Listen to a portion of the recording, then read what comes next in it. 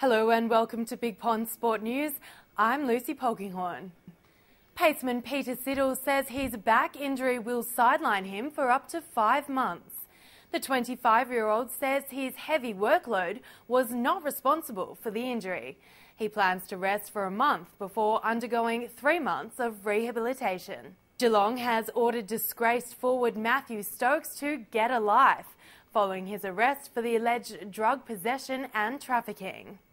Among a swag of sanctions handed out to the 25-year-old, Stokes has been suspended until round 8 and ordered to get a full-time job outside of football in the meantime. He's also been fined $5,000, must take part in a drug-related community program and isn't allowed to train with anyone from the club until round 1. But the premiership player can play in the VFL from round 5. Billy Slater is in doubt for this weekend's NRL All-Stars match after suffering an ankle injury at training. The squad will train without him today while he has MRI scans to assess the damage.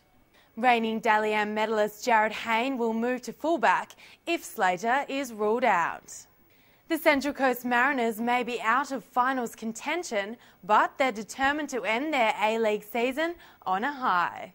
Tonight they thrashed local rivals the Newcastle Jets with a punishing 3-0 win at Blue Tongue Stadium. Waratahs recruit Berrick Barnes is bracing for a hostile reception when he returns to Queensland for the opening round of the Super 14 series this weekend.